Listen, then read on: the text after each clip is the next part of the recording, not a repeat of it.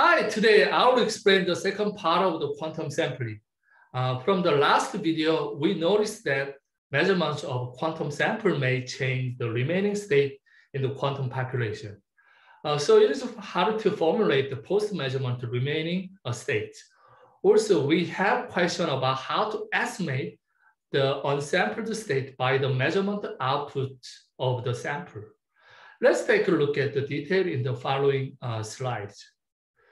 We picked the m number of samples and measured them. The m number of samples is a small portion of the population. By sampling, we wanted to estimate the characteristic of whole population. In order to estimate the sample, we should measure them to get measurement outcomes. But in quantum sampling, there is a question: how do the measurements change the n unsampled state in the population? We are sure that measurement makes the state collapse to some form. A quick answer is that measurements make the n number of unsampled state collapse to the super portion of a nice state.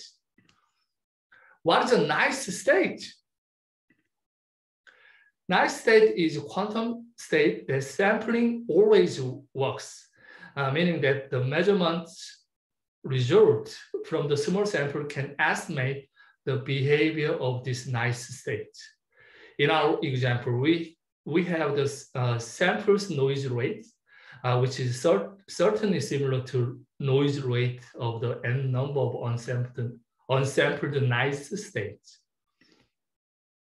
After sampling and measurement, the n number of unsampled state collapse to the quantum state that holds the superportion of a nice state.